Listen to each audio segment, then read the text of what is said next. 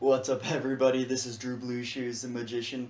Now, I often get a lot of questions about my name, such as, why are you called Drew Blue Shoes? And it's probably because of my blue shoes.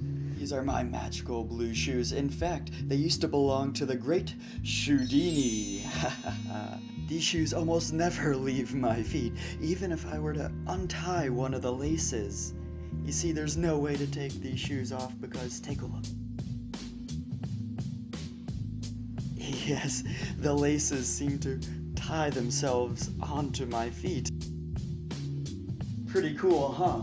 But of course you have to be very careful with these magic blue shoes, because if you were to shake both of them at the same time, you would tie them both together and ooh.